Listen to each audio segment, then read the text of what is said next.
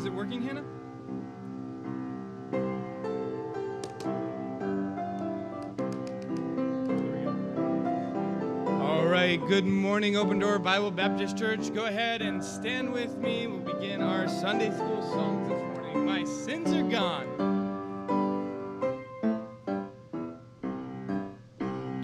Gone, gone, gone, gone. Yes, my sins are gone. Now my soul is free and in my heart's a song. Buried in the deepest sea.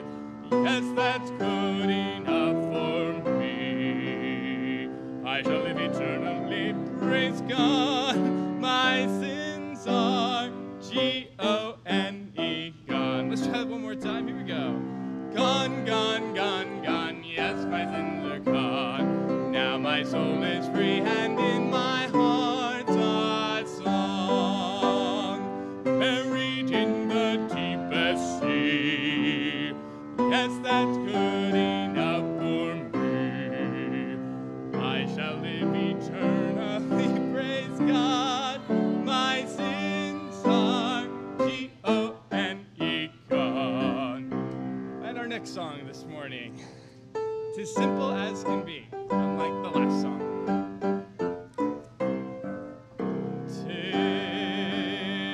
"'Tis simple as can be, 'tis clear as ABC. Christ came to save, his life he gave to rescue you and me. Don't wait until you're older, just trust him, he is nigh. And by his grace you'll see his face in G-L-O-R-Y. And our next song this morning is the topic for our lesson today. 12 men went to spy. 12 men went to spy on Cain, and 10 were bad and 2 were good. What did they see when they got to Cain? And 10 were bad and 2 were good. Some saw lions big and strong. Some saw grapes on clustered long.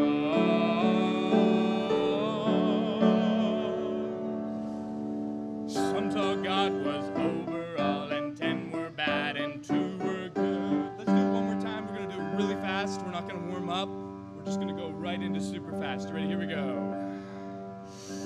Deep breath, in and out. Here we go. 12 men went to spy on Cain, and 10 were bad and 2 were good. What did they see when they got to Cain? And 10 were bad and 2 were good. Some saw giants big and strong. Some saw grapes on clusters long. All together now. Some saw God was over all, and 10 were bad and 2 were good. Whoa, that was fun. There we go. We'll sing our next song, Isn't He Wonderful? Isn't He Wonderful? Isn't he wonderful, wonderful, wonderful? Isn't Jesus my Lord wonderful? Eyes have seen, ears have heard, is recorded in God's word. Isn't Jesus my Lord wonderful? Isn't he wonderful, wonderful, wonderful? Isn't Jesus my Lord wonderful? Eyes have seen, ears have heard, 'tis recorded in God's word. Isn't Jesus my Lord wonderful? Now, last song this morning, God can do anything. God can do anything, anything, anything. God can do anything but fail. He can save, he can keep, he can cleanse, and he will. God can do anything but fail. He's the Alpha and Omega, the beginning and the end. He's the fairest of 10,000 to my soul. God can do anything, anything, anything. God can do anything but fail. All right, you may be seated. You may be seated. Grab your Bibles. Grab it with both hands and hold it firmly, and then open it to the book of Numbers. We're going to have two passages today. A little complicated. They're actually the same story, but so for those of you that are all the way up to expert level, I'm going to need you to go to Numbers chapter 13 and Deuteronomy chapter 1. All right. I will meet you there in a small moment. As soon as I get this set up.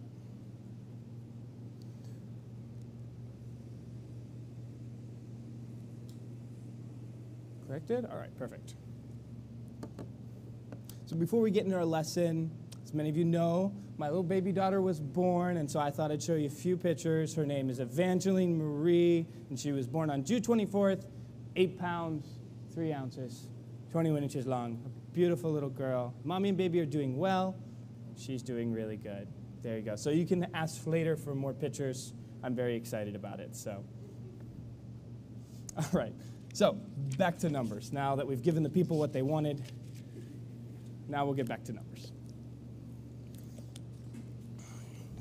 Before we get to Numbers, as is our habit sometimes, beginning in the 1830s and ending in 1869 when the railroad came all the way out, this is a painter's depiction of what became called the Oregon Trail. Maybe homeschoolers would remember playing an Oregon Trail video game, where usually you died of disease if you weren't good at the game.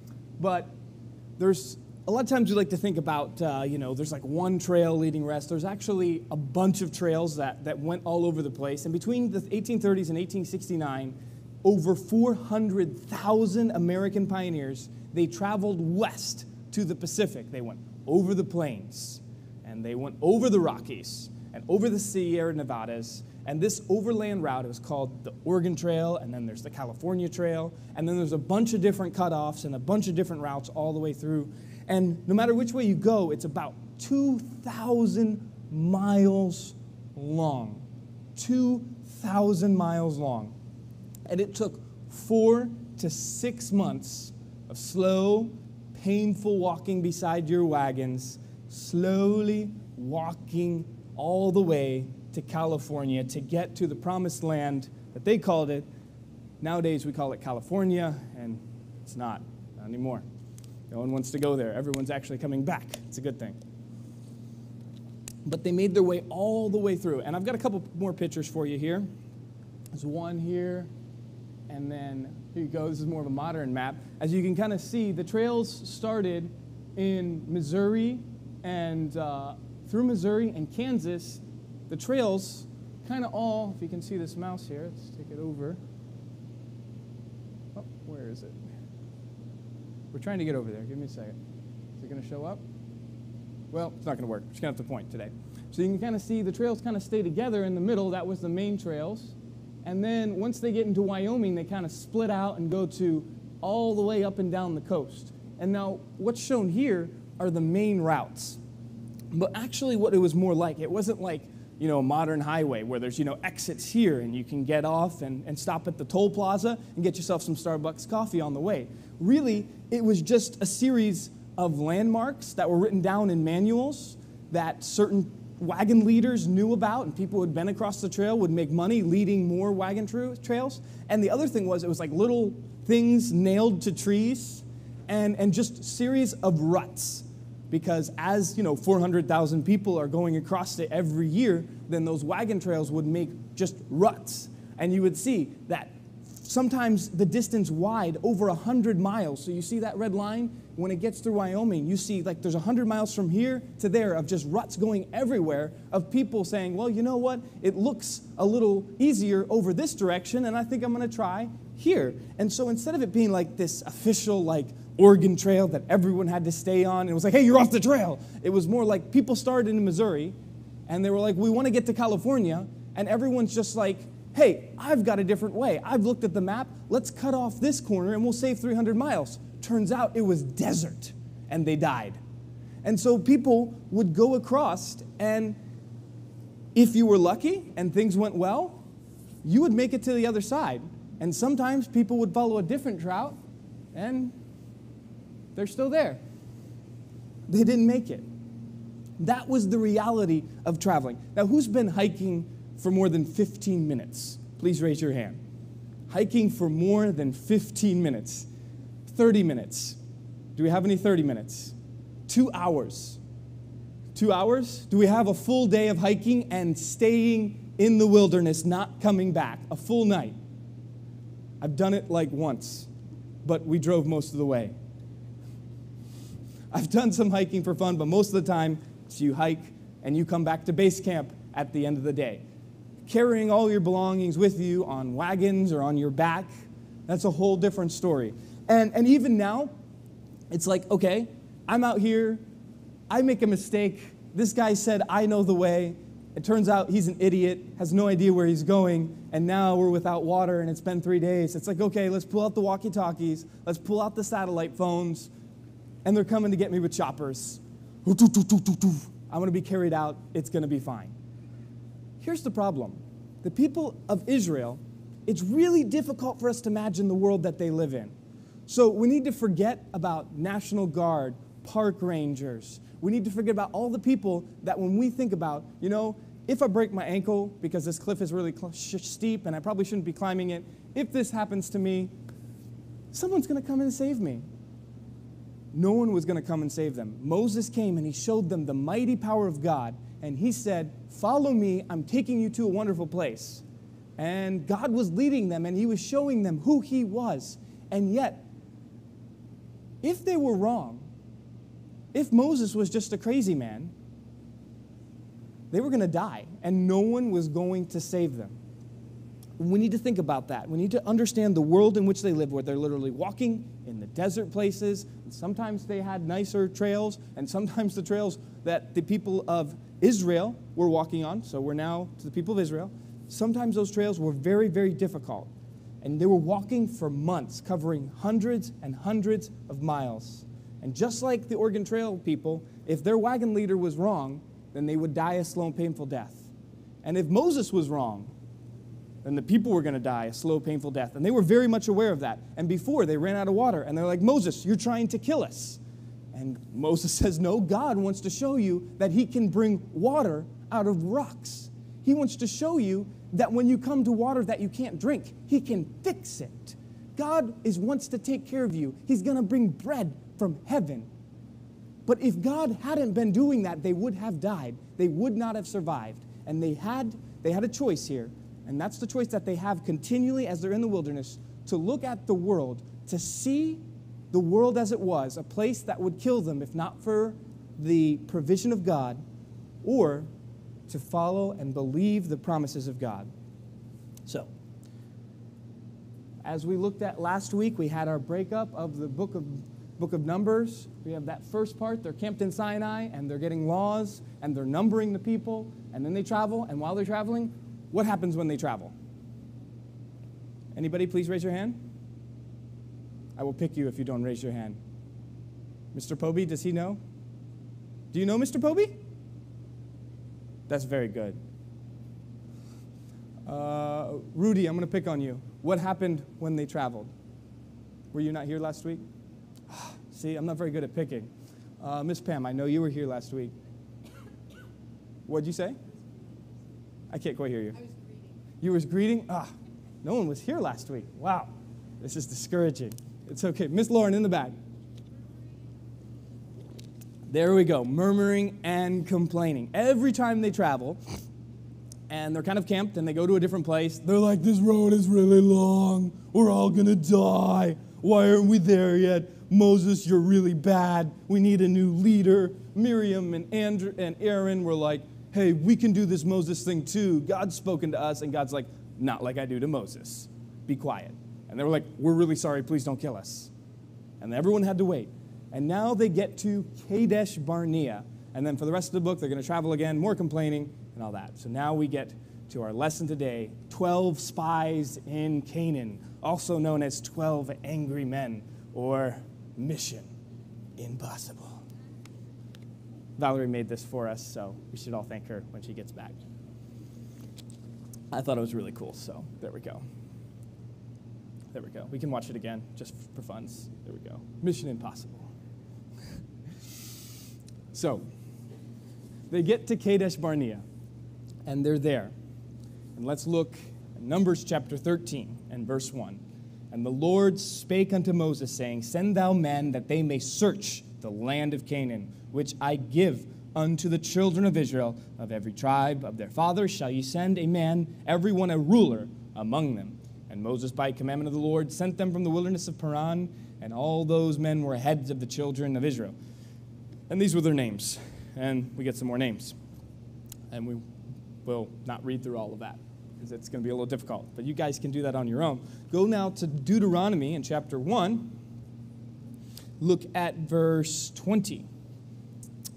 So they came to Kadesh Barnea, right? That's where we're at. And as I said unto you, ye are come unto the mountain of the Amorites, which the Lord our God doth give to us. This is Moses speaking. So he's speaking to the people, and he's telling them, remember what I said to you when we were in Kadesh Barnea. So these two together give us the whole story. So they're there at Kadesh Barnea, and before God gives the command, this is what happens. Ye are come to the mountain of the Amorites, which the Lord our God doth give us. Behold, the Lord thy God hath set the land before thee. Go up and possess it, as the Lord God of thy fathers hath said unto thee. Fear not, neither be discouraged. And ye came near unto me, every one of you, and said, We will send men before us, and they shall search us out the land, and bring us word again by what way we must go up, and into what cities we shall come. And the saying pleased me well, and I took 12 men of you, one of every tribe. So this was their idea. They were like, Moses, like, we're here. Let's go up and possess the land that God promised to us, that God promised to Abraham all the way back then. And they were like, hey, let's send out some spies. And Moses is like, this is a great idea. And God says, send out men who are rulers. And so they send out the 12 men on a secret mission to go into the land of Israel, the land that God had promised them. And as they go to a place called Eshcol. That's what it's called. And Moses tells them in the next couple of verses, I need you to go southward. And I need you to go up. And I need you to look at the hill country. And I need you to look everywhere and see the people. Are they strong? Are they well prepared? Where do they live? What does the land look back? And bring us report. And you guys go that way. And all the rest of us are going to go this way. And we'll meet back at this place in 40 days. You have to meet the pickup or it's all going to be over. There wasn't that kind of tension, but it's fun to imagine. So they're going to meet back. So they're going to go 12 guys. They're the leaders of each people. Each one is a representative. And here's the thing that I learned as I read this. Guess what Eshcol is?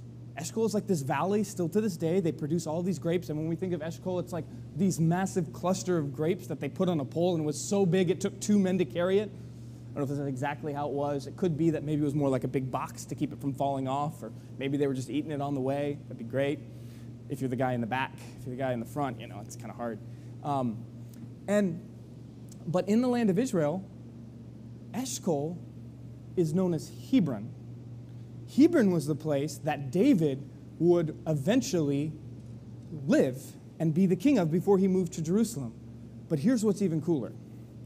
God promised to Abraham that he would bring him many people. He had no sons. He couldn't have sons. It was impossible. And God said, one day, you're going to have so many children, nobody can count them.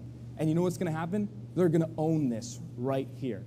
And when the 12 spies get there, they got to Eshcol. They got to the place where God, very first time, told Abraham, this is you. You're going to be these people, and you're going to be this nation, and I'm going to bless everybody through you. And they're there. Everything happened like God said that it would happen. And the 12 spies are there. It's like going to maybe in our country, we think of going to Washington, D.C., or maybe even to Philadelphia, and you can see the Liberty Bell, and you can be in the very place that George Washington and the signers signed the Constitution, and you can kind of sense that it's this is holy ground. Something amazing back in history happened here. And even going to a battlefield like Gettysburg, when I go there and you walk through the fields, you can hear the voices of the men who died there. Something historic happened here. And the men, these 12 men, they were sent on a mission, go see the land. And they got to the place. And they were the people. God said, you're going to be here. And they were the 12 spies. They were representatives. And they were there where God had said, you guys are going to exist. You're going to come into being. And you're going to live here, and I'm going to give it to you. Wow. That's crazy to me when you think about that. And there were 12 spies, though. And they got back, and they got to the people. Here's them picking, and here's them being at Kadesh Barnea, and here's them bringing it all back. And then they gave their report.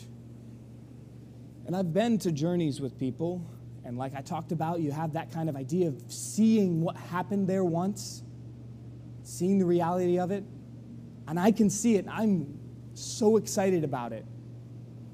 And got to go to see a battlefield up in Canada, and we were with another family, and I'd read about the battlefield on the plains of Abraham for my whole life, and I was so excited about it, and I was like, this is where they came up and they attacked the French. Wow. And the other family was like, this is really cool to go to places and then go home and read about it later. I was like, how can you not get it? You have no idea what you're seeing. They didn't get it. They didn't get what it's seeing. And as we sang about this morning, 10 of those spies were good. My bad. Let's start that again. Strike that. Reverse it. Thank you. 10 of the spies were bad, like really bad. They didn't get it. Only 2 guys, Joshua and Caleb. And when we remember, we know there was 12 spies, but who knows the names of the spies? I know Joshua, and I know Caleb. I don't know any other guys, because we just know they were bad. And that's the reality of it. You don't remember the bad people. You don't remember their names. You just remember the evil that they did. That's what lives on. And they didn't get it. And listen to what they said, beginning in verse 26. And they went and came to Moses and to Aaron and to all the congregation of the children of Israel unto the wilderness of Paran to Kadesh, and brought them back word unto them and to all the congregation, and showed them the fruit of the land. So they showed them all the stuff. Secret agents, give us your mission, report. They give their after briefing. So like, Agent Moses, here's what we found. And they told him and said, we came unto the land whither thou sentest us, and surely it floweth with milk and honey, and this is the fruit of it. Now, here's something to remember. Every time before this that you see the land flow with milk and honey, it has some sort of statement. This is the land that God swore, that God promised to give to Abraham. The land that's abundant, that's the land that's promised. The land that's abundant, that's the place that we're going. And all they say is the land of milk and honey. They just say, hey, it was good. It was really good. Have you ever been given someone, your teacher comes or your boss, and they're like, hey, you're doing really good at this. We really like that you're so friendly, and we really like that you're doing a great job. But disjunctive. I'm going to tell you that things are really good because I'm about to tell you I don't like you. I'm about to tell you something really bad. And they say, hey, it flows with milk and honey. And they don't say, they avoid the idea that God promised it. They say, but the people there are strong. They are strong. Look at verse 28. And dwell in the land, and the cities are walled and very great. And moreover, we saw the children of Anak there. Now, Anak. This was a family of people that were giants, like huge. They said they were like giants. The giants were there, strong-walled cities, very strong people.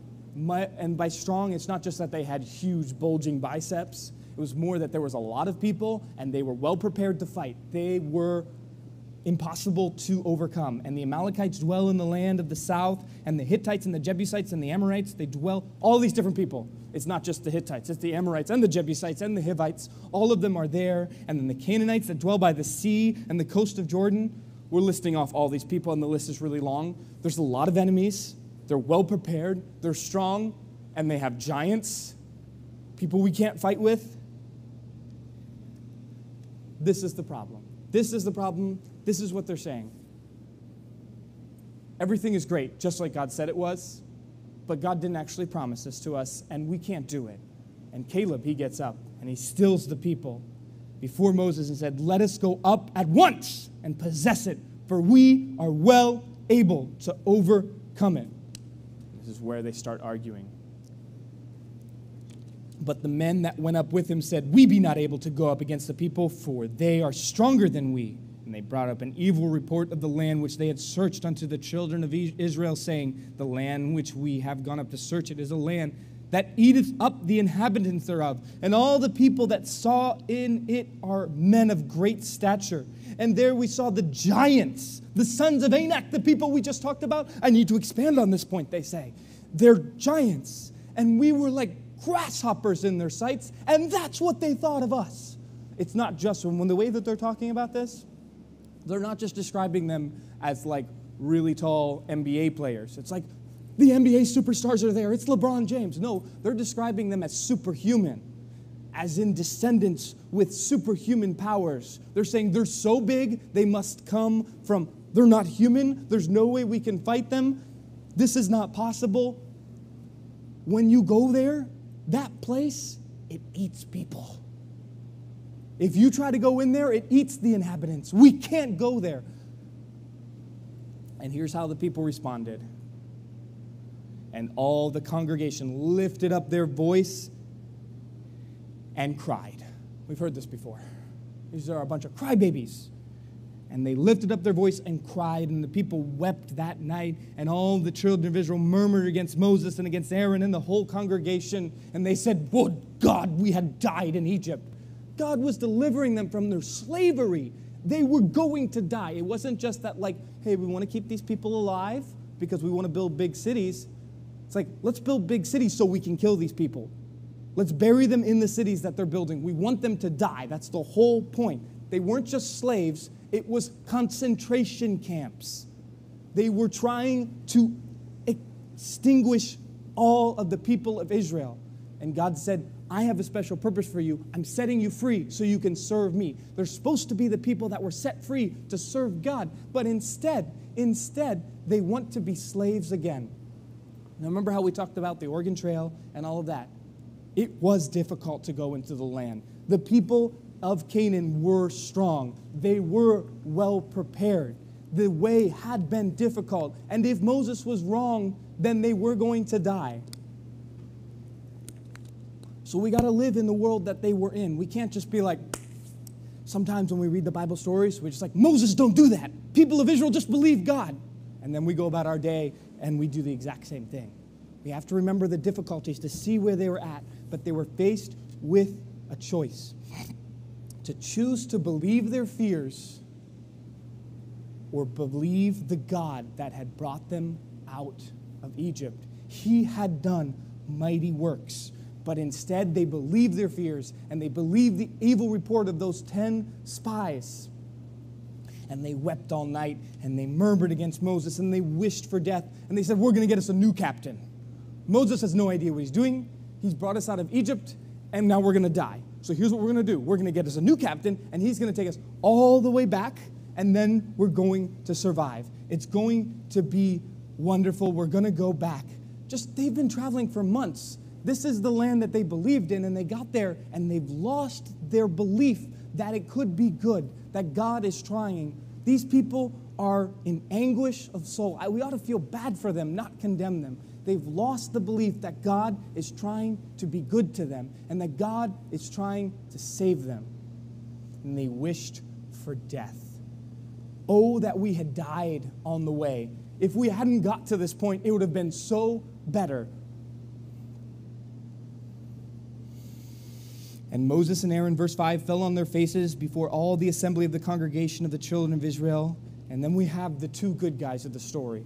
The four good guys, Moses and Aaron, and the two good spies, Joshua and Caleb. And they go through the crowd, and Joshua and Caleb are preaching to the people. And they're saying, "Hey guys, don't cry. God can take care of us. Miss Pam, we can make it. We can go in." And they're running around, and they're saying, "It's going to be okay. You don't have to be scared." Yeah, they're strong. But do you remember the Red Sea?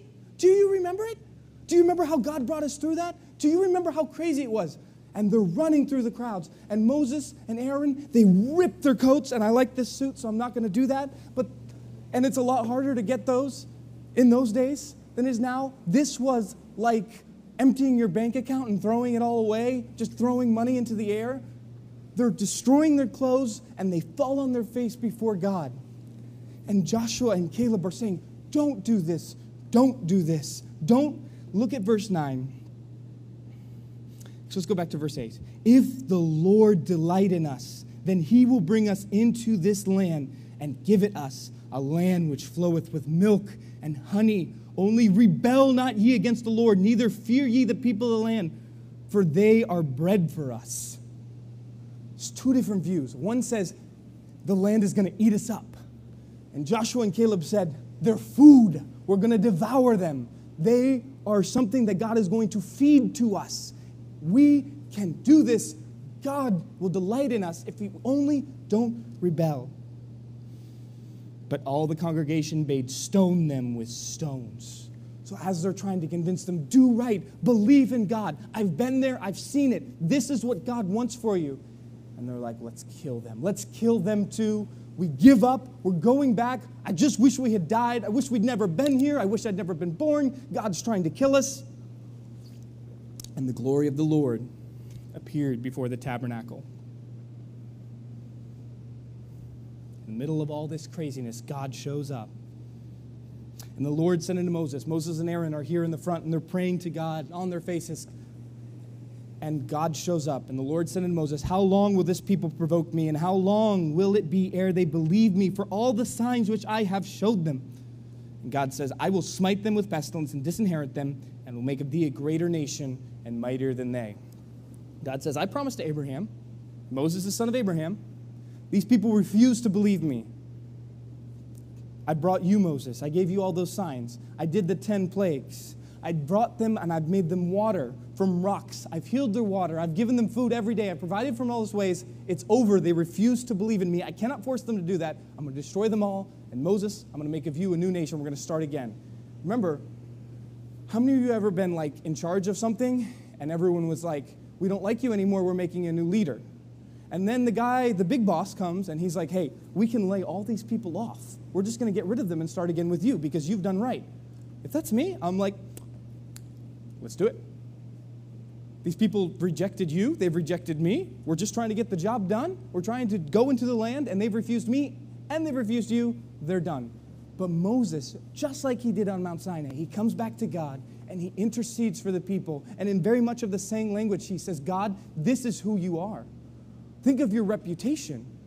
It's going to be told all throughout that the people did not, that you brought them out here and you killed them. People are going to know about that. And they're going to say that you weren't able to do this. Moses intercedes for the people, and he reminds God of his character, God's own character. And this blows my mind to think about that Moses is able to talk to God in this way, but this is the position that Moses has as an intercessor for the people. They needed someone to plead their cause. Just like in our day, Jesus Christ pleads our cause. And God is not changed by Moses. Moses is the one who is changed here, and the people are the ones who are delivered. And it's to show for us even to see this is the character of God. God says, I'm going to give you this opportunity. Moses says, no, I want you to be who you are. And God says, that's exactly who I am. But here's what I'm going to do. They had lost their opportunity. And the Lord said, verse 20, chapter 14, I have pardoned according to thy word.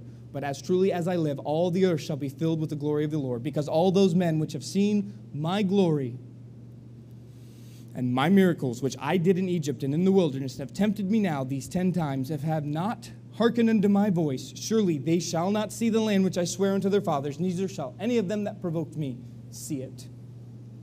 But my servant Caleb, because he had another spirit with him, and hath followed me fully, him will I bring into the land wherein to he went, and his seed shall possess it. So Caleb and Joshua, they're going to get to go in. But everyone else, they've refused to believe. 10 times God has given them 10 different opportunities, and they've tempted God 10 different times, refusing to believe. And God says, it's done. You guys are not going in. You're going to die in the wilderness. And your children, which you said, oh, our children are going to die. We're trying to protect our children. How many times have we heard that? Every time that people are scared and they accuse God of doing things and they accuse other people, they say, we're trying to protect our children. And really, they're about themselves. They use their children as an excuse. And God says, those children you're using as an excuse, they're going to possess the land because they're going to believe me because they're going to watch you die refusing to believe. Next 40 years. It took you 40 days to look at the land and disbelieve. I'm going to give you 40 days, rather. 40 years you're going to wander in the wilderness. And every day you're going to have to tell your sons, God meant to take us into the promised land, but I'm going to die because I refuse to believe. So don't you dare do that. And you would have to teach your children, I messed up, and that's why we're in the wilderness, hungry and alone. This is my fault. You should believe God. And the people, and then the 10 spies that were bad, you know what happened to them? I like this part a little bit. They brought them 4, and God sent out a plague. Boom, 10 men dropped dead. They were leaders of the people, and Moses was a true leader, and those leaders were evil leaders, and God took care of them. And then the people were like, oh no, we messed up. You know what we're going to do? We're going to go up into the land. We're going to do what we said we could do. We're going to believe God now. We can still go, right? And Moses said, it's over. You can't go up. The opportunity is gone. You've refused to believe, and you've refused to go. And they said, no, but we're going to do it. And the Amalekites came out of the mountain, and they chased them, and the men died. And they were killed in battle, and they chased them for miles across the land, all the way back, even unto Hormah. Let's go back to our passage in Deuteronomy chapter 1. Look at verse 29 as we get to the end of the story. This is a sad story of God trying to bring the people into the land, but they refused to believe. They trusted to their fears. This is what Moses said in verse 29. Then I said unto you, dread not, neither be afraid of them. The Lord your God, which goeth before you, he shall fight for you. He shall fight for you according to all that he did for you in Egypt before your eyes. That's what their name, the people of Israel, means. Israel, God fights. And yes, they fight with God, but God fights for them. And it says, you're the people God fights for. I told you you could go up into the land. And everything that God did in Egypt, he's going to do here. And in the wilderness, where thou hast seen how the Lord thy God bare thee, as a man doth bear his son in the way that he went, until ye came into this place. Yet in this thing ye did not believe the Lord your God.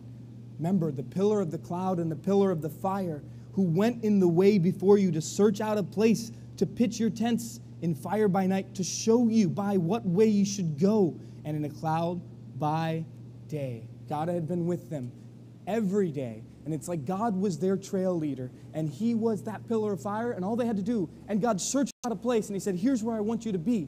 And all the things that God did in Egypt, and all the things that God did on the way, he said, yes, this is a dangerous place. And yes, the people are strong. And yes, it's going to be difficult, but I'm going to give it to you little by little. And all you have to do is believe. And yet they believed not. They didn't believe that they could go in. And they suffered for it. God wasn't trying to destroy them. God was trying to be merciful to them.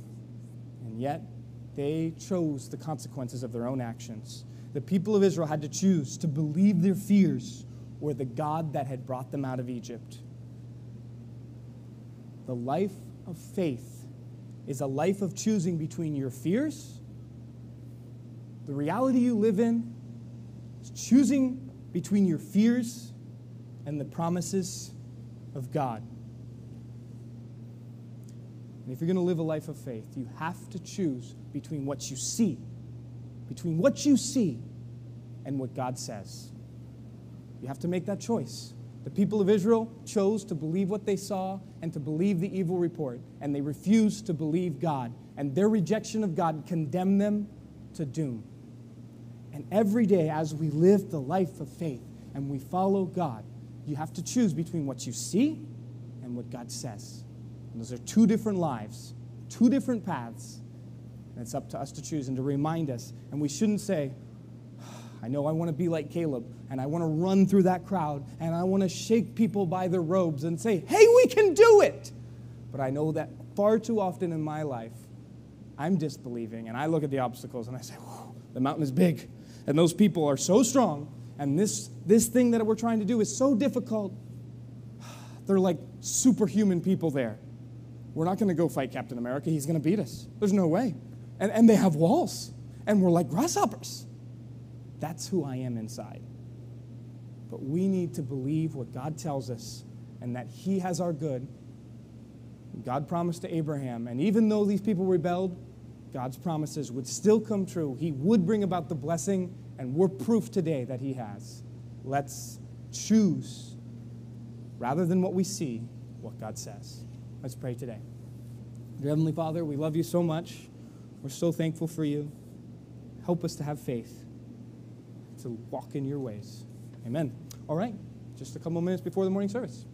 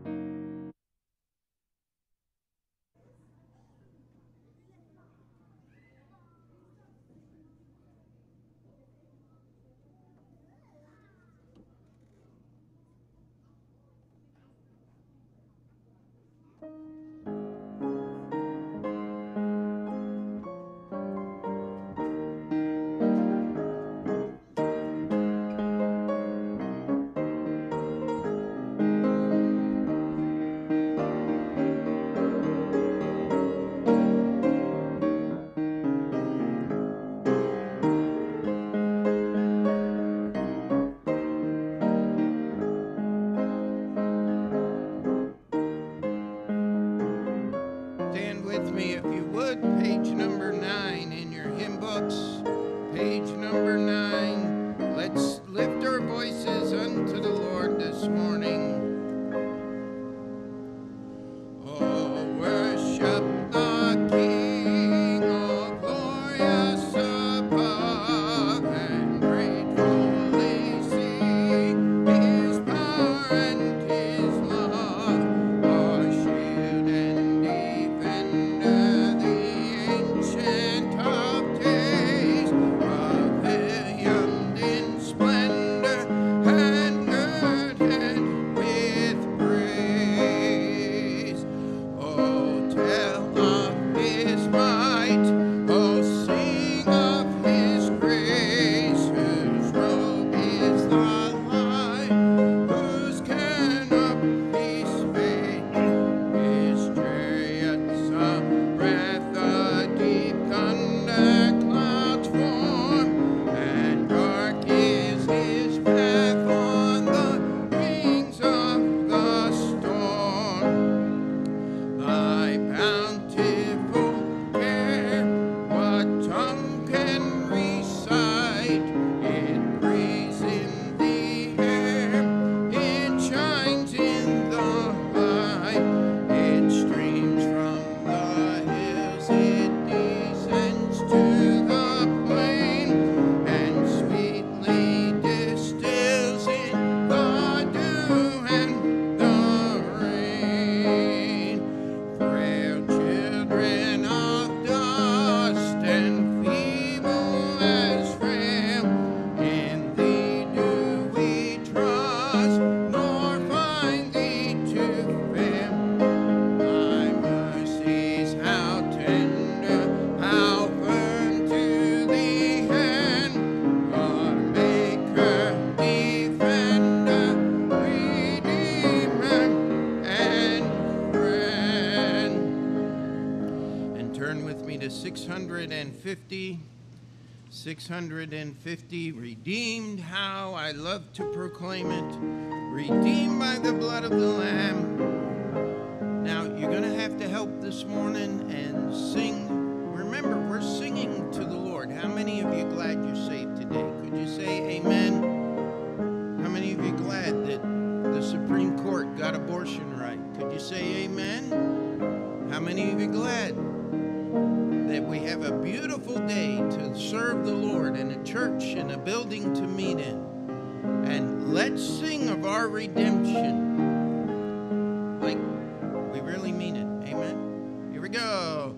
Redeemed, how I love to proclaim it, redeemed by the blood of the Lamb, redeemed through His infinite mercy, His child, and forever I am. Redeemed, redeemed, redeemed by the blood of the Lamb, redeemed, redeemed, His child, and forever I am. Redeemed and so happy in Jesus, no language my rapture can tell. I know that the light of His presence with me doth continually dwell. Redeemed, redeemed, redeemed by the blood of the Lamb, redeemed, redeemed, His child, and forever I am.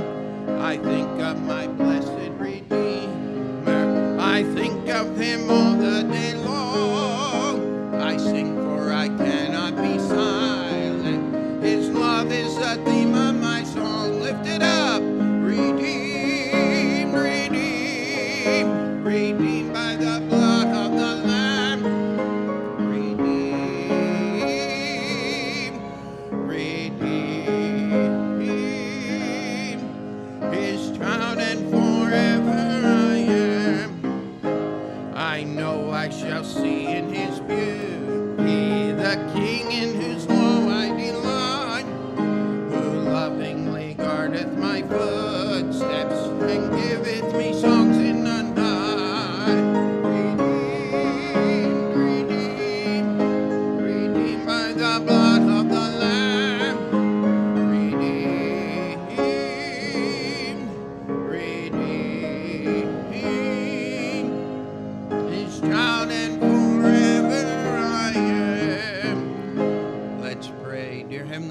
we come before you in prayer this morning. And Lord, we ask that you would encourage our hearts in your word and in the truth that's in your word, and that you would give us understanding of how we ought to order our lives in these last days. In Jesus' name we pray. Amen. Let's turn to 398. Everything changes but Jesus. Amen. 398.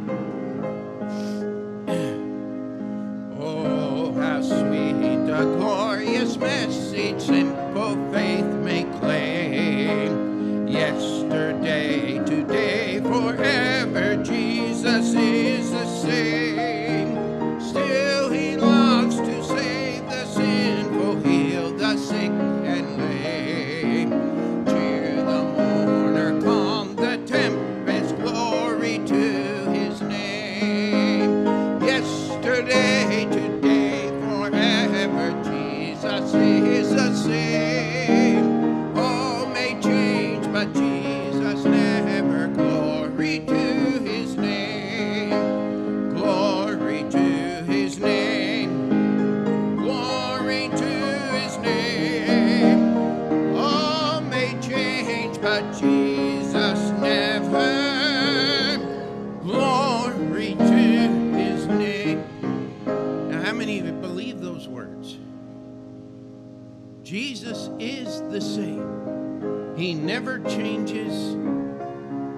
He's there to forgive us. He's there to protect us. He's there to keep us. And we have the privilege of singing glory to his name. So let's sing it out on that second. He who pardoned erring Peter. Here we go. He who pardoned erring Peter, never needs thou fear. He who came to faithless Thomas, all thy doubt will clear. He who led the loved disciple on his bosom rest, bids thee still with love as tender lean upon his breast. Yesterday, today, forever, Jesus is the same. All may change, but Jesus never. Glory to his name. Glory to his name. Glory to his name. All may change, but Jesus never. Glory to his name. He who mid the raging billows walked upon the sea, still can hush our wildest tempest as on Galilee. He who wept and prayed in anguish in Gethsemane, drinks with us each cup of trembling in our agony. One more time. Yesterday, today, forever, Jesus is the same. All may change, but Jesus never. Glory to his name.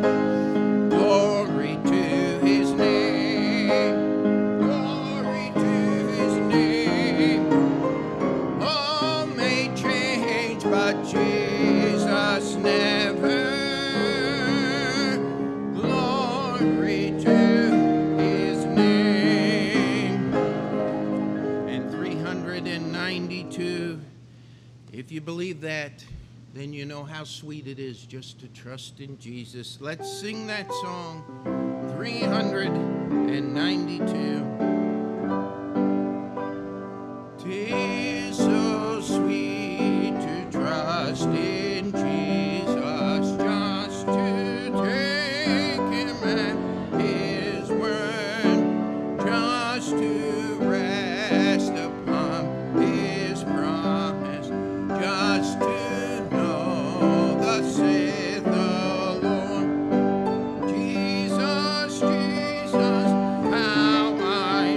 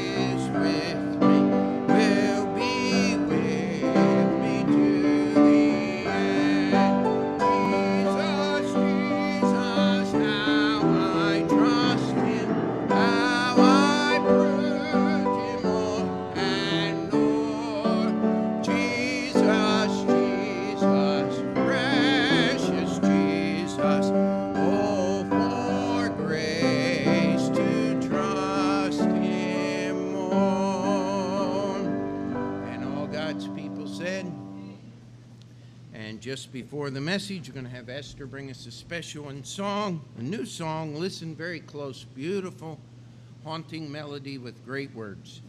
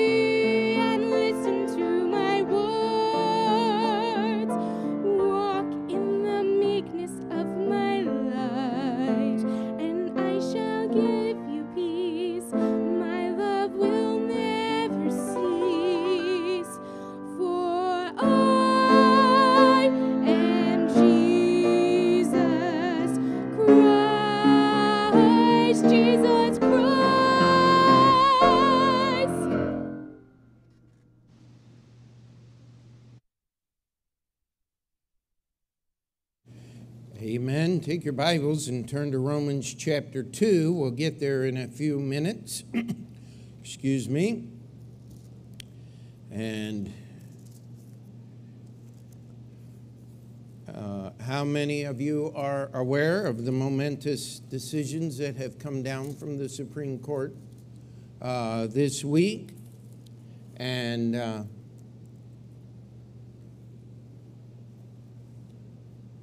I'd like to give just a little bit of a review of American history, if I would, before we get into our text. I have stood in this pulpit on more than one occasion over the last 2.5 years expressing distrust and shock at decisions and edicts passed down from our government, and trying to remind you that the Bible is still true, that God is still on his throne. I don't know if you'll remember, but 2 years ago, July 4th, after our governor's Don't Thank God, Thank Me press meeting, I talked about politicians who wanted to be gods, and that worked out so well for our former governor, and I am appreciative of his demise. I'm not going to apologize for that in the least, but I will tell you this. The one that followed in his footsteps, she actually believes the garbage that he peddled for personal gain. And we need to be in prayer. The primary is Tuesday. If you are a citizen, you should be voting. If you have any questions, see me. I'd be happy to give whatever information that I can gain, and that we might put an end to some of this foolishness. But today I would like to say something. The government got it right. And when they do, I think we ought to be honest and admit that and give notice. And that brings the history lesson. Because once again, as a nation, we find ourselves at a critical crossroads. I would like to bring to your mind 4 other occasions in history when, through the prayers and sacrifice, and sometimes, as the first time I will mention, even taking up of arms, a great and terrible evil in American society was supposedly put to rest. The first time that I would like to bring before you is April of 1865. The building at Union Baptist Church was barely 2 years old. Our country was mourning the death of our president, Abraham Lincoln, and celebrating the end of the Civil War. A war that was fought regardless of what your political sophistry happens to bring to mind. The war was fought over the issue of slavery, and decided once and for all that the evil of chattel slavery would be abolished. That was a great day. That was a good thing. But here's what happened, is the Christians and the churches who had prayed and sacrificed and sent men, and many of them had fought in the battles of the Great Civil War,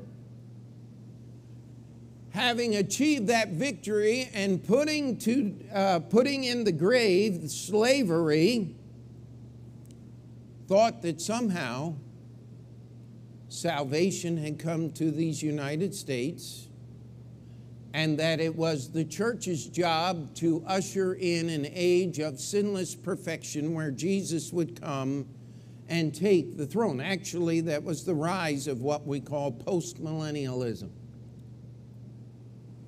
By the time we get to the 1920s, those same churches that had lauded the end of slavery as the second coming were throwing their Bibles away. We're believing the miracles of the Bible were only stories, that Jesus was nothing but just another person. You see, just because slavery died, the devil didn't. And when people falsely chose, I'm talking about Christians, I'm talking about churches, the issue of slavery was fought as much in the pulpits of this country as it was on the battlefield. And by the way, I go on record as having no respect for the Christianity of men like General Lee and Stonewall Jackson, who claimed to be believers in the Bible but fought for the cause of slavery. There is no excuse, and there is no reason that can be given to fight for something as abhorrent and evil as slavery was. And it was. It was put to rest in April of 1865. Or was it? We'll come back. Let's go forward in time to another crossroads, a pivotal time when a great societal evil was buried, was put to death. One of the devil's greatest tools has always been alcohol. It's a deadly poison.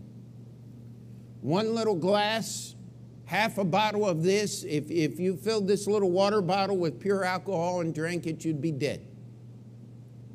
Unless you've spent years building up a tolerance to it. It's a deadly poison. On October 28, 1919, the United States Senate overrode a presidential veto by Woodrow Wilson, who claimed to be a Christian, and made the sale, manufacture, sale, purchase of alcoholic beverage over 1% content in these United States illegal.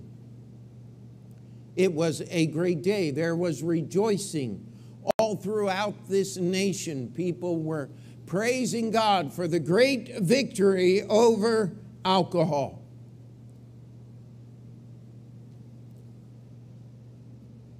12 years later, the Volstead Acts went into effect in January of 1920. 12 years later, in 1932, a troubled nation which had not done anything to enforce the Volstead Acts, allowing lawlessness, and New York City was the place of 10,000 speakeasies, every one of them, and they all claimed that they were serving homemade stuff. I want to tell you, Joe Kennedy and his buddies were smuggling in the finest liquor that Europe had to offer and were selling it at a premium right here on these streets. And many people who, before Prohibition came in and alcohol was outlawed, would never take a drink, decided since it was against the law, maybe they would. That was the nature of our society. And President Hoover took a troubled and disillusioned nation and ordered a presidential board of inquiry. And by the time he came up for re-election, he lost to Franklin Delano Roosevelt and the liquor crowd, whose first act was to repeal in 1932 the very victory that had been won and purchased with over 50 years of labor in 1919. Could I tell you the third time that this country stood at a crossroads, claiming to have buried a great and terrible evil, was in May and August of 1945, when the twins, demonic twins of Nazism and fascism, were finally brought under and subdued. It was a time of rejoicing in the streets. There was hardly a family in this nation that did not have someone who had served in World War II, and many, many people knew those that had given their lives. But Hitler was dead. The high-ranking generals of Japan were put to death. The emperor had publicly humbled himself in the presence of the Japanese people on the radio and addressed for the first time. The Japanese people heard the voice of their president, and he said, "The Americans have won and we surrender." It was a glorious day. There should be rejoicing on such a day. I'd like to bring a fourth one. Some of you might remember this. On November 9th, 1989, after an impassioned speech by then former President Ronald Reagan, they began to tear down the Berlin Wall. And the great specter of communism, of the Soviet Iron Curtain, was brought down, and people said it was over. And I want to tell you, there was, how many of you remember that day? Somebody got me a little piece of the Berlin Wall. I have it in my desk, and I'm keeping it there, sealed in plastic, because most of it was asbestos, by the way. A very fitting, deadly chemical to build a very deadly wall. But I want to tell you something. At each moment I have mentioned this morning, the Christians of this nation rejoiced. The devil had been proclaimed to be defeated. Victory was declared. And I'd like to tell you that there are more people involved in slavery today in these United States than were before the Civil War began. If you take the slavery of human trafficking, added to the slavery of those involved in the manufacture and distributing of the drugs, added to those the industrial slavery and the indentured servitude of many of the immigrants that come to this country, I want to tell you, slavery is not dead, nor has it ever been dead, because the devil was not killed on that day. And because the Christians declared victory and went about their merry ways, I'd like to challenge you today that slavery has a greater influence and hold on our society today than it did in April of 1861 when the first shots were fired at the Civil War. How about alcohol? Alcohol is no longer considered a vice, it's a virtue. Oh, you're only a drunk? Count your blessings. You could be so much worse off. Isn't that the attitude of this day? What percentage of this population of our United States is on mind-altering drugs, whether prescribed or unprescribed? They just arrested a person with enough fentanyl to murder 12 million people, and the maximum prison sentence he will face is 6 years. Unfortunately, it's under the jurisdiction of one of those George Soros kind of DAs, and he'd probably get off with time served. How does that happen? I'll tell you how it happens. It happens when Christians take their eyes off the Lord Jesus Christ and the truth that's in this word and think they've won a battle that is still fighting, that is still going on. The devil never quits, my friend. How about Nazism and fascism? Are they dead? One of the greatest political problems dealing in Germany and social problems is neo-Nazism. Do not look it up on the web, please.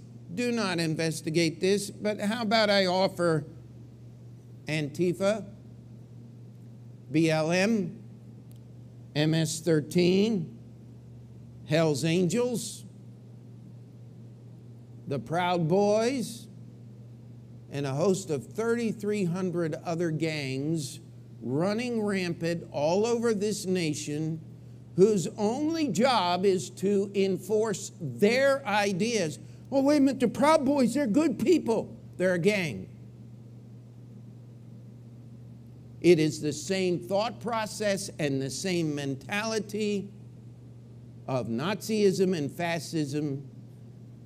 How many of you work in a place where you cannot even speak openly of what you believe because you will be persecuted by your employer, possibly losing your job? You will be shunned by other employees simply because you want to voice an opinion that is contrary to theirs. Hey, let's be honest, it is everywhere. Fascism is not dead, it's just got different names. Nazism is not dead because Adolf Hitler is dead. It just has new leaders. And what I remind you today, that the greater percentage of the congressional delegation from New York State espouses and publicly identifies as practicing communist. Communism is dead in the former Soviet Union, but it's alive and well here in these United States. You see, that's not a very encouraging, well, we're getting a history lesson here. You see, as of Friday morning, June 24th, 2022, the Supreme Court ruled that the jurisprudence that gave the right to abortion no longer exists. I want you to understand what they did is far greater than any nightmare that the left could imagine in overturning not only Roe versus Wade, but Planned Parenthood versus Casey. They removed all legal precedent and standing for the right of abortion in American jurisprudence. It was a sweeping and complete decision, and we should rejoice. According to the Guttmacher Institute, since Roe v. Wade was decided and inserted by the judiciary into the American legislature, meaning the judges made law instead of passed a judiciary verdict, 63,459,781 babies were purposefully, medically killed under the right of abortion. That makes Adolf Hitler look like a sissy. Joe Stalin is a kindergartner. Pol Pot didn't even come close. He doesn't even get a starting position in this race. I want to tell you something. The Supreme Court got it right. That's good. And we ought to be thankful for it. But the devil ain't dead.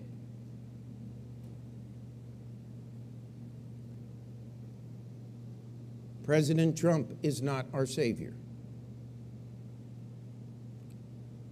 And the Supreme Court justices are not angelic beings.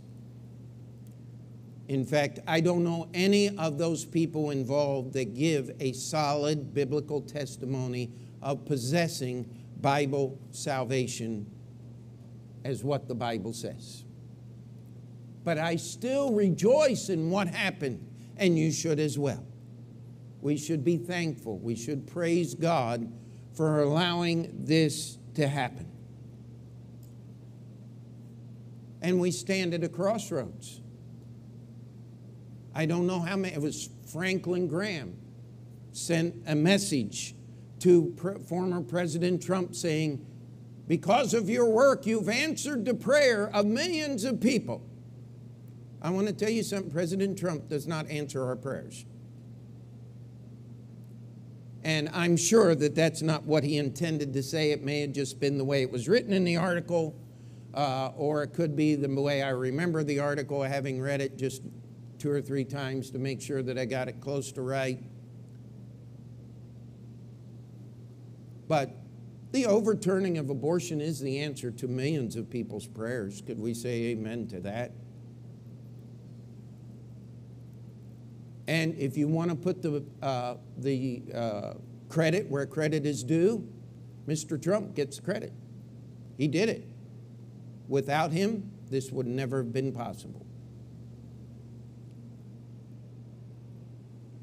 But I want us to stop this morning and understand a few things about the world in which we live and our duty and our place as believers in the Lord Jesus Christ.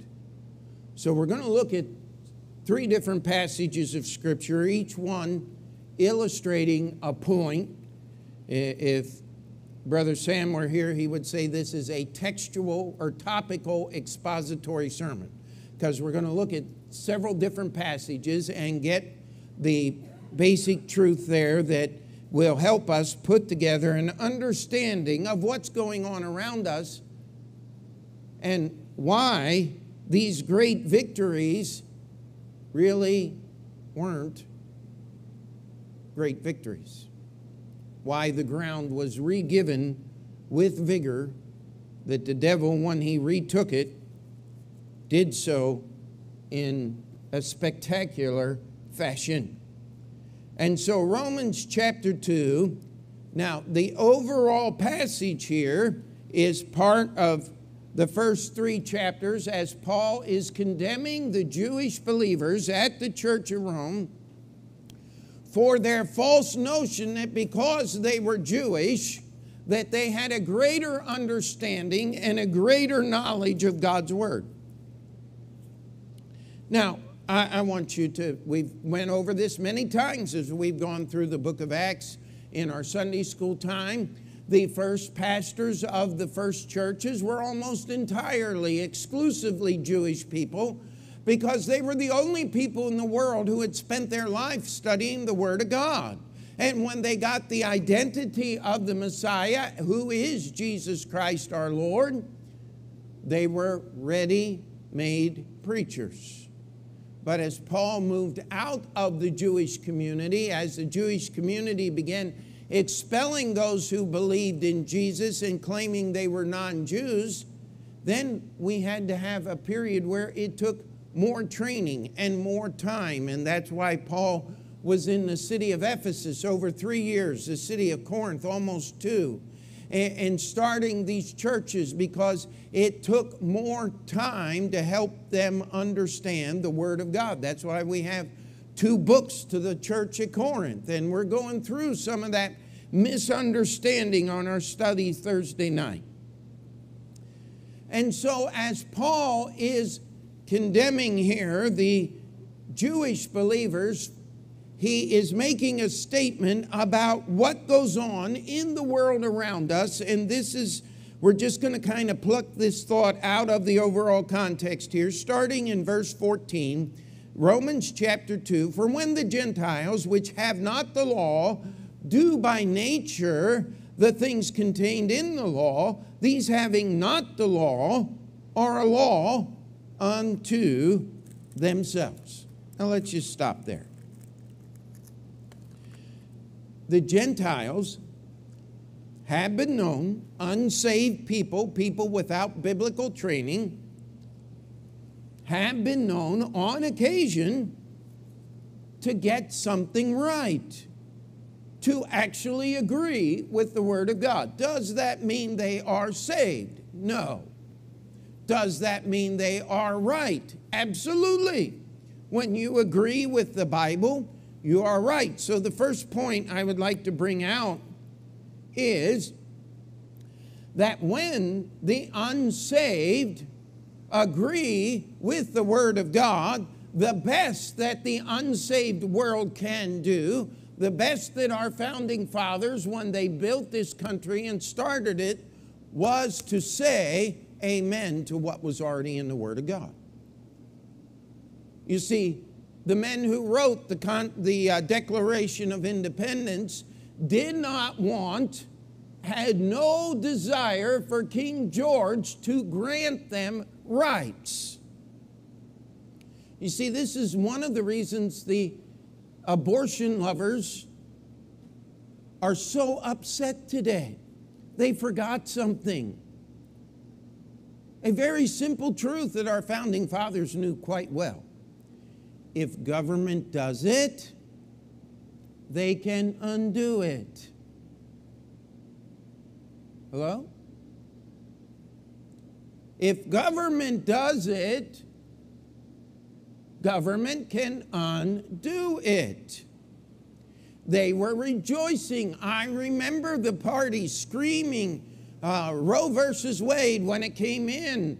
As a young man, did not understand all about abortion. I think I was in elementary school at the time.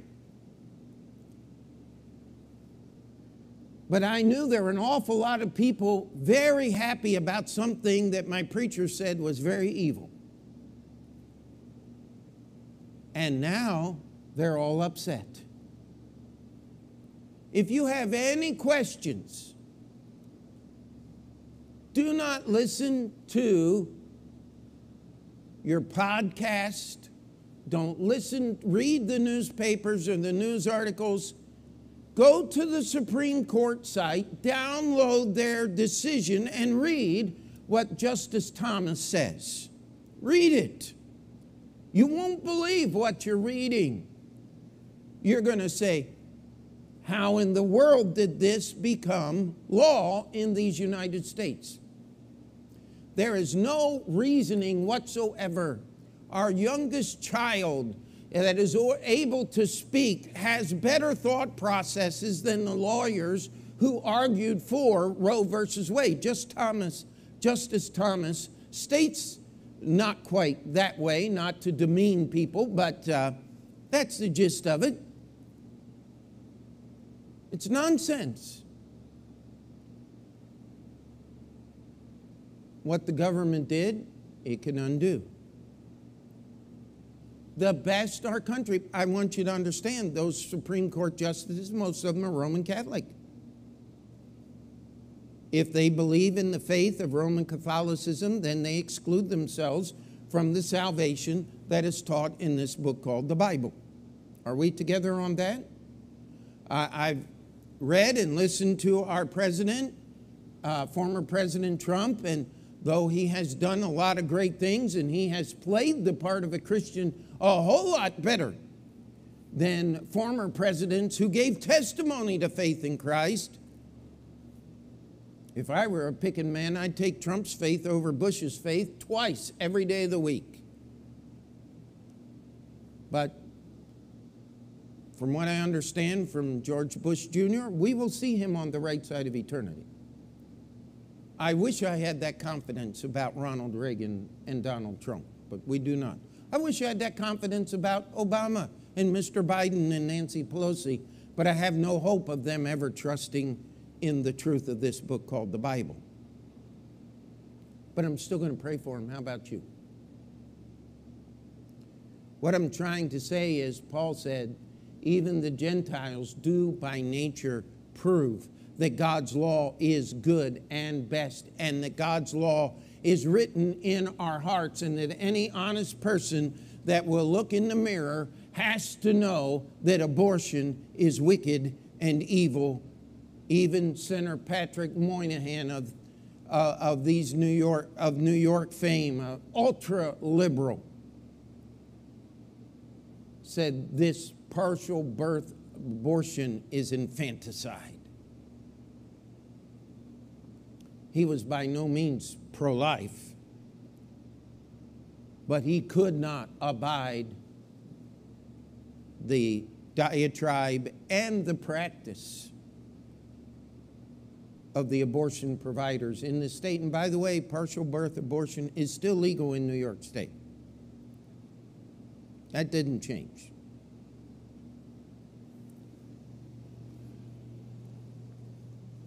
Let's read verse 15. which show the work of the law written in their hearts, their conscience also bearing witness. We just covered this. This next part I love. And their thoughts, the meanwhile accusing or else excusing one another. Oh, talk about the Bible giving a absolutely succinct summary of what's going on in politics today. What are our politicians doing? Accusing or excusing each other. Isn't that true? I mean, that's what we got going on here. And I want to tell you, they're not all wrong about everything. But read verse 16. In the day when God shall judge the secrets of men by Jesus Christ according to my gospel. I want to tell you, just because the Supreme Court passed judgment on abortion, the issue has not been settled, because the Supreme Justice of this universe has yet to speak. He, our Lord and Savior Jesus Christ, will judge every man, the saved unto eternal life, the wicked and rebellious unto eternal damnation. So I want us to start with a proper understanding. Please do not take what I'm saying and be sad about the Supreme Court decision. You should be glad. You should thank God. You should rejoice. Do not go to the parades and go, nah, nah, nah, nah, nah, please. That is not the attitude of Christ, and that will only help their cause. Are we together on that? But understand that even at the best, all these people have done is said amen to what's already written in the Word of God. And that's a good thing. That's a very good thing. And to learn about what we should do, we need to study the life of one Ahab. So what's Ahab going to teach me? Well, I hope he'll put this thing and wrap it up here in the next hour or three. No, I won't be that long, I promise. Let's go to 1 Kings chapter 20. 1 Kings chapter 20. Now here's the story. Ben-Hadad, king of Syria, king in Damascus, gets his armies together, and he comes down, and he's going to wipe out the northern 12 tribes of Israel. Their king is Ahab. And we get down here to verse 13. And behold, there came a prophet unto Ahab, king of Israel, saying, Thus saith the Lord, Hast thou seen all this great multitude? Behold, I will deliver it into thy hand this day, and thou shalt know that I am the Lord. And Ahab said, By whom? And he said, Thus saith the Lord, even by the young men of the princes of the provinces. Then he said, Who shall order the battle? And he answered, Thou. So, if you read the discourse that went between Ahab and the king of Assyria, finally they get down to the day of battle. Ben-Hadad and his kings that are with him have their army arrayed. They outnumber Israel by a very, very incredible factor. I would like you to understand that both participants in this situation were not serving God. The king of Syria was evil. How about Ahab?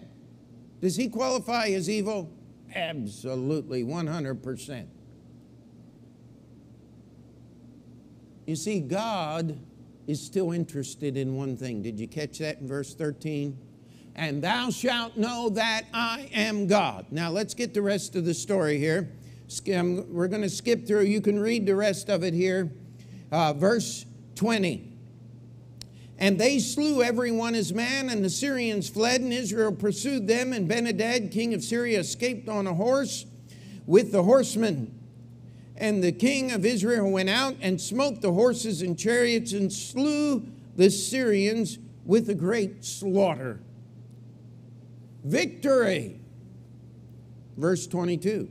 And the prophet came to the king of Israel and said unto him, Go strengthen thyself and mark and see what thou doest, for at the return of the year the king of Syria will come up against thee. And then it goes on to tell how that the Syrians said their gods are gods of the hills, but they're not gods of the valley. And so we'll fight them in the valley and we'll redo this thing and we'll win. And we get down to verse 28. And there came a man of God and spake unto the king of Israel and said, Thus saith the Lord, because the Syrians have said, The Lord is God of the hills, but he is not God of the valleys. Therefore will I deliver all this great multitude into thy hand, and ye shall know that I am the Lord. And then they prosecuted the battle. Ahab won, and you can read, and Ahab even messed that up. But I want you to understand something here. God is interested in showing himself as God. Could we say amen to that? What we saw here today, on Friday morning, was just a little peeling away of the clouds, of the murkiness, of the evil and degradation of our society. And God got the victory over the issue of abortion at this point. And you need to listen to the dialogue that's going on.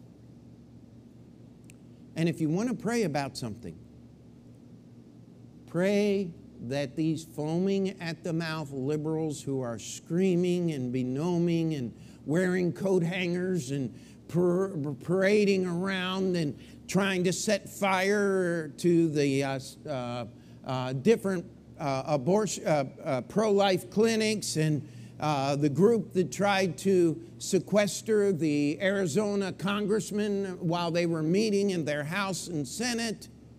There's a lot of violence going on.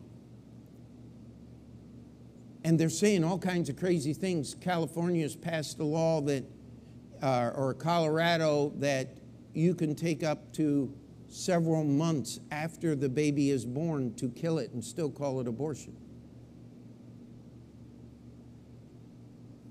Now, here's what's going to happen.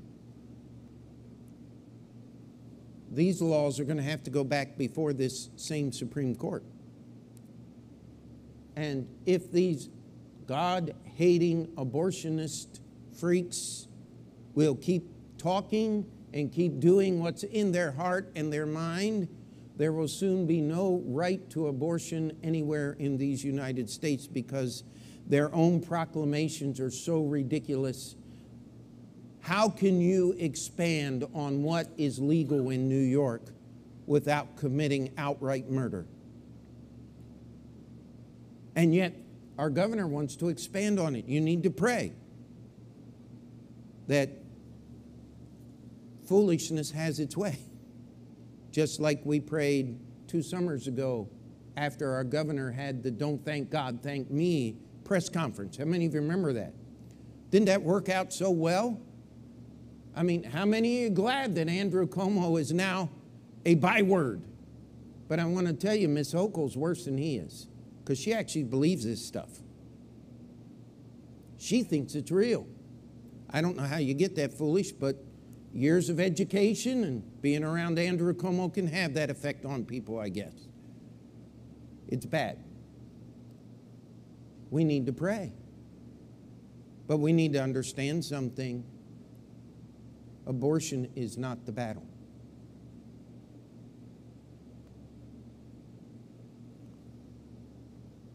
The battle is for souls. The best the world can do is say amen to God's word. They can't explain it. They can't tell somebody how to get saved. As we look at this thing here, this is between Ahab, the wickedest king in Israel, and the Syrians. Everybody's a loser in this conflict. And yet God steps in and gives Ahab the victory so that any honest person can read this story and look and still see that God is God. Can we say amen to that? And can we understand? The battle is not over. We're not even fighting that battle. The battle we are fighting is to help people understand who God is and how He saves souls. Can we say amen to that? One more quick story here. Let's go to chapter 21. Down to verse 17. Now here's the story. After the defeat of the Syrians, things went relatively well in the land of Israel. Under Ahab, there was some peace and a little prosperity. And Ahab was doing so well, he needed to expand his food growing capabilities. And he spied the vineyard of Naboth right next to his palace and desired to take that vineyard and turn it into a garden of herbs. This would be vineyard, highest agricultural pursuit known in Israel, to a garden of herbs, the lowest. And besides, it was the wicked, filthy Ahab that wanted to do it. And Naboth said, I'm not going to give my inheritance that God has given me to you. Naboth was a righteous man. He paid for his righteousness with his life. Jezebel had him murdered. Ahab takes possession and dispossesses Naboth's family. And God sends in old Elisha, calls him out of retirement. And Elisha shows up. And Ahab's, not you again. And the word of the Lord came to Elisha the Tishbite, saying, Arise, go down to meet Ahab, king of Israel, which is in Samaria. Behold, he is in the vineyard of Naboth, whither he is gone down to possess it. And so Elijah shows up and he pronounces grievous and terrible judgments. He says, Ahab, your entire family is going to be wiped out. Nobody's going to be left. One generation from now, there will be no descendants of Ahab alive. And the dogs are going to eat your wife, who was the queen, in the street, as if she were refuse. And the dogs are going to lick your blood in the streets, as if nobody cared that you were king. Wow. But let's skip down to verse 27. And it came to pass when Ahab heard those words that he rent his clothes and put sackcloth upon his flesh and fasted and lay in sackcloth and went softly. And the word of the Lord came to Elijah the Tishbite, saying, Seest thou how Ahab humbleth himself before me? Because he humbleth himself before me, I will not bring this evil in his days, but in his son's days will I bring the evil upon his house. How many of you understand this story? Ahab was given what we would call respite. The judgment of God that was pronounced against him in his house would not fall until after he had died. Is Ahab in hell today? Yes. The fire's still hot. He is suffering as much today as he did those, 2,500, 2,800 years ago when he showed up there. Hell is real. Hell is forever. And Ahab is in it without a doubt, without a question. Thought he could get around the prophecy of God, thought he could trick the Syrians into killing Hezekiah rather than killing Ahab. And the Bible says that a soldier drew his bow at a venture. He just closed his eyes and went, pooing. And one of God's angels caught a hold of that arrow and brought it right down into the joint of his harness and had it pointing right in the right direction so that it would sever a major artery. And Ahab would remain alive long enough to see the battle through. And as the sun went down, Ahab died in a pool of blood in his own chariot.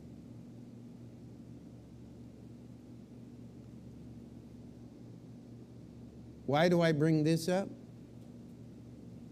Because I want to tell you that when the world does right, they say amen to the Word of God.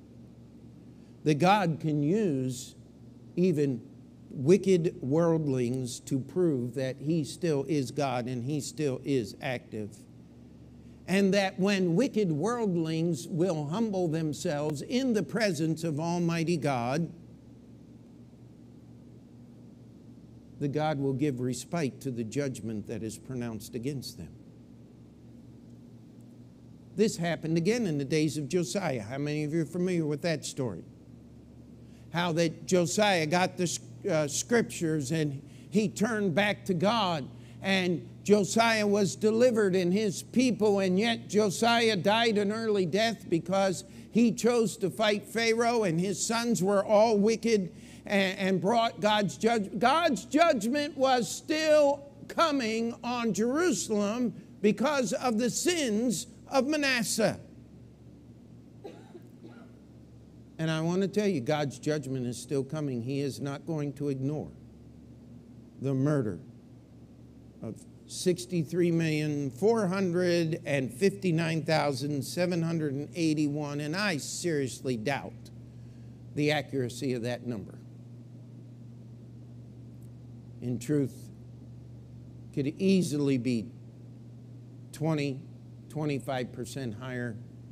Closer to 80 million, I think, would be a more fair number of the innocent lives taken by people who lied, cheated, and profited from the murder of the most innocent among us. The fact that they have been stripped of that power in 16 states completely as of today, I am a happy man. The fact that there's another good number, at least 10 more states that are going to do the same thing in the next few weeks, I am even a more happy man. The fact that these foolish people are raving at the mouth and even on quoting as we love murdering little babies laced with profanity. It's in the news. It's out there. That can only turn against them and be used against them by any thinking person in this society. But I'm here to tell you that abortion, just like communism, just like Nazism and fascism, just like alcohol, and just like slavery, is not the issue. Rejoice. But if you want to stop abortion, we need to get into the hearts of these young children who are told to throw away their most precious possession, their virginity, for the sake of personal pleasure and experimentation. We've got to put a stop to the wicked, evil people. And the word groomer is a good word, because that's what they're doing. You don't do that on the spur of a moment. You don't lose and throw away all of those things with just one perchance event. Rapists do not go out and harm little ones on their first thought. There's a huge process that goes on to degrade the soul and the minds. You have to be trained and prepared for this great wickedness. And that's what the public school system is all about today. But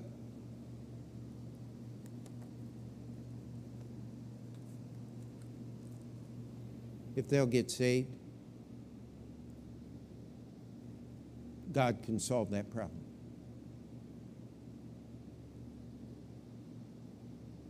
See, 1 Kings chapter 18, how many of you remember the story of Mount Carmel? Isn't that a cool story?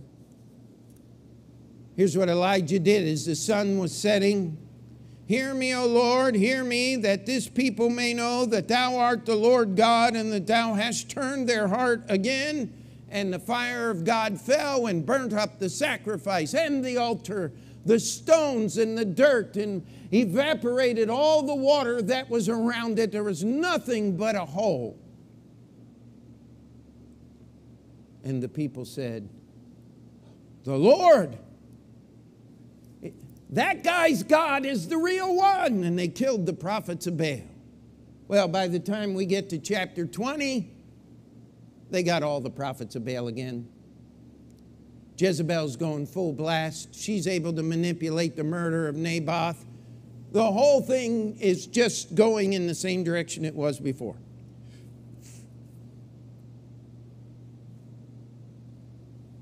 We must be serious about the trust that God's left us. God is not sending fire down to offer the sacrifice and to give a physical testimony to what, like he did in the days of Elijah. You want me to tell you why? Because we got this book right here. That's why we don't need that to happen again. It's already happened. If you won't believe what's in here, you're not going to believe it even if the miracles were recreated, number one. Number two, it's not going to happen because that's not God's plan. He gave us a church. That's God's plan. We need to be busy about the work of souls. I want to ask a question here today. When is the last time you witnessed to somebody about getting saved?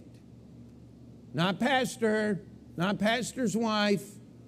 When's the last time you talked to somebody about their need of salvation?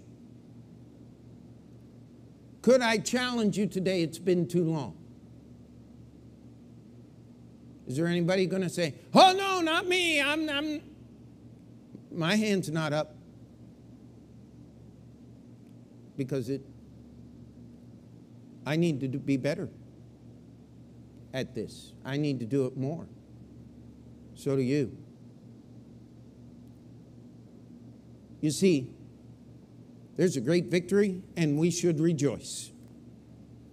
Do not be sad. Praise the Lord. If you have not gotten on your knees and thank God for the Supreme Court decision, I would challenge you in a few minutes at the invitation time that you would avail yourself of that opportunity. It is the response of every person who believes this book, and it ought to be. Amen? But more importantly, much more important, all the Supreme Court did was say amen to what's in the Bible already. That's all they can do. God used some people that were not saved to win a great victory for which we can thank God for. Ahab and the Syrians. Amen? Are you with me on this? And their humility, Ahab's humility at God's rebuke, gave Israel a little more time. And may give you and I, as servants of the Lord Jesus Christ through His church, a little more time to send another missionary, to witness to somebody about their eternal state, to give the gospel again to someone who will listen. We've been through this many times, and maybe we need to do it again on Sunday nights. Just go through how to witness again. I don't think that would hurt us. Maybe we'll just do that tonight. Spur of the moment decision. Let's take our next several Sunday nights and spend on how to tell somebody about Jesus. And one of the first things we're going to cover is if they don't want to listen, go find somebody that does. Amen? You're not going to run out of people to say no in New York City. Are we together? But that's the real battle. Devil's not dead.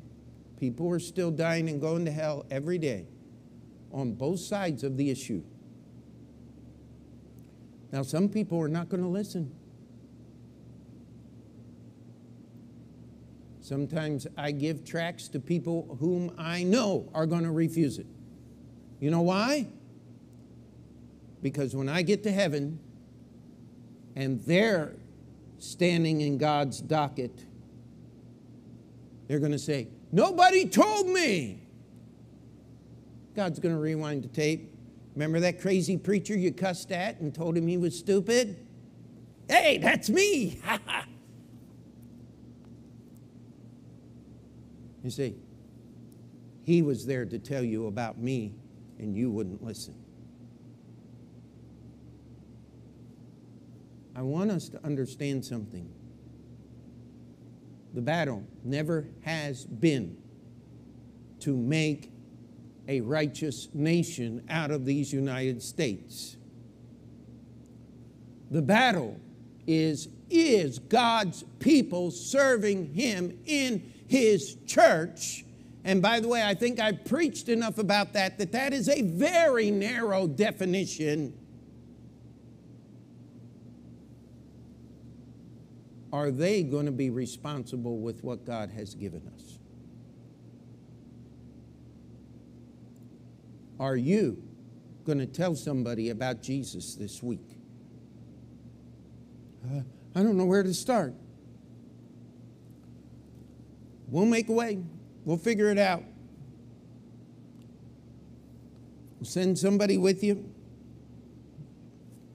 If you have somebody who'll listen, you call me. I'll come over. May still have my work clothes on, but I don't care. If they don't care, I'll give them the gospel. Amen? That's the battle. Praise God for the Supreme Court decision. They got it right. By the way, they got about 6 or 8 other things wrong, but they got that one right. Amen. Be happy. Don't tease the world. The devil is very vicious. Be like the guy playing with the lion at the zoo. Lost his arm right about here. Where was it? In the lion.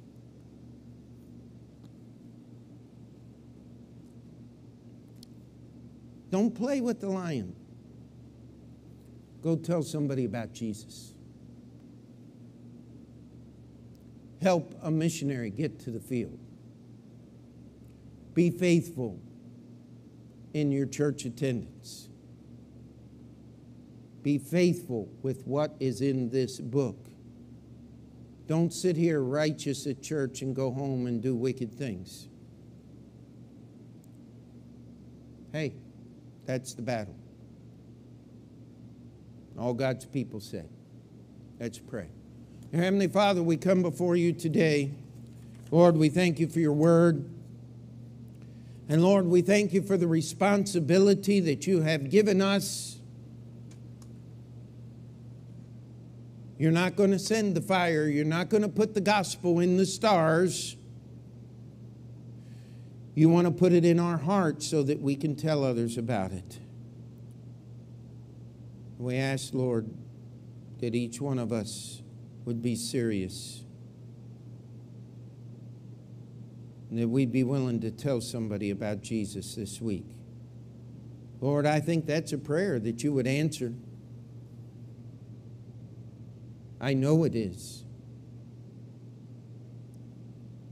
And Lord, that we would take our eyes off the ancillary issues of this world and put them on the battle for souls, the battle to be faithful to your word in your church, the battle of personal holiness. Lord, that we would engage the enemy on every front, understanding that more often than not, the enemy that hinders us the most is not the devil or the world, but our own souls.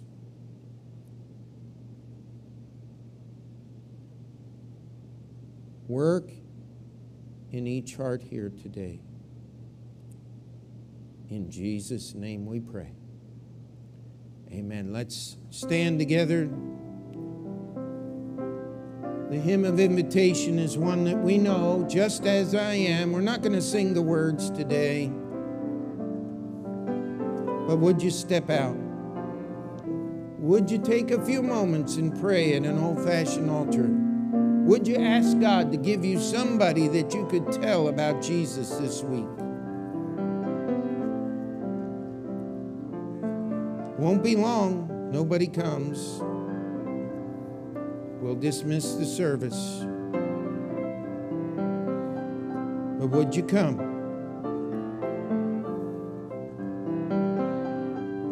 Could we get some men that would come? We'll delay the offering. It doesn't have to happen right now. We need to get serious.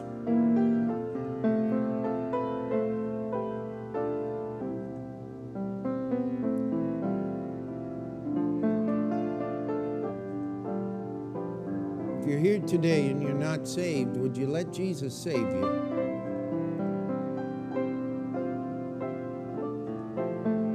If you're saved, why wouldn't you want to identify him through baptism and church membership? But we can't do that unless you ask us, unless you tell us.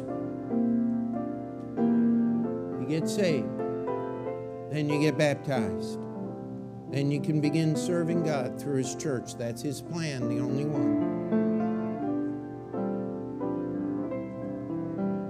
I tell you, the protesters are very serious. We ought to pray for protection of our church and of ourselves. But the greatest protection is just being obedient to God.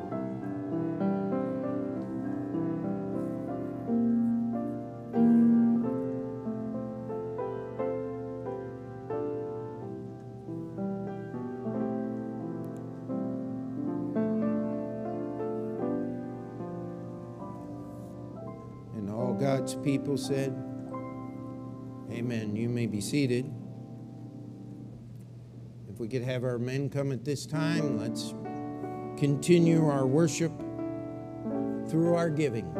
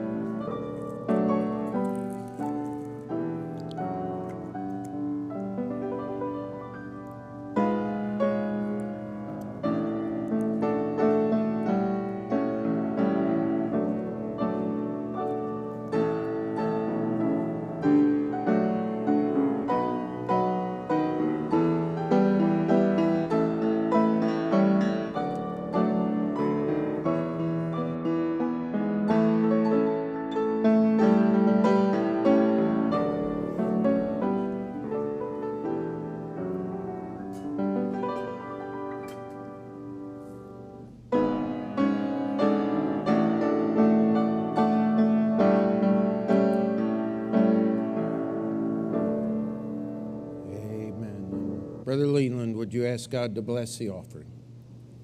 Dear Heavenly Father, we thank you for this offering, Lord. We pray that you would take it, and you would use it to your honor and your glory. You'd be with us as we go out into the world, that we would share your gospel to all those that we meet, that you would be honored and glorified. In your name we pray. Amen. Amen. And I'm pretty sure Stephen gave you all vital statistics during Sunday school. Probably even snuck a picture in the slide presentation, knowing Stephen. I did not know that, but I'm getting some yeses. I figured that one out. So anyway, praise the Lord for the safe and healthy delivery of little Evangeline. And do want you to pray for Shirley Lim. Yesterday morning, she was rushed to the ER, had emergency surgery, without giving you all the details, it just happened to deal with some type of intestinal strangulation. The surgery was successful. She's actually sitting up. Brother George texted me actually during the Sunday school time. Got to see her this morning. But there is a fairly long and painful road to recovery. And so if you could praise the Lord for keeping Miss Shirley safe, Shirley Lim, and pray that healing would come there. Our next scheduled events, we're going to have the Glory Bound Quartet with us this year. It's been quite a little while since we've had Glory Bound, and looking forward to that. I think we're going to get them over to Union Saturday afternoon and just put them out on the front steps and have them sing right out in the neighborhood there, and hopefully that'll draw a little bit of attention. Bike rides coming up. Our ladies' Bible study is July 15th, and our next family fun night is July 22nd. So please put that on the calendar there, and please keep the work at Union in prayer. It's been a very difficult week, just trying to make sure the right wire is hooked to the right wire, which hooks to the right wire. Amen. And if that sounds confusing, it is. Extremely so, and just pray that able to get a handle on that thing. And my wife says, every time you say you're almost done, then you give me a whole new list of things. And yeah, that's all the parts of the only thing that's left. Amen. No, just pray we can put that thing to rest this week, if you would. That would be a great encouragement to my wife. And me too. So let's keep all that in prayer, and let's be faithful. And I'm serious. Would you pray that God would give you somebody to witness to this week? Would you pray about that? And so let's stand together. 51, if you need those words as we're dismissed. Take the name of Jesus with you, child of sorrow and of woe. It will joy and comfort give you. Take it then where you go. Precious name.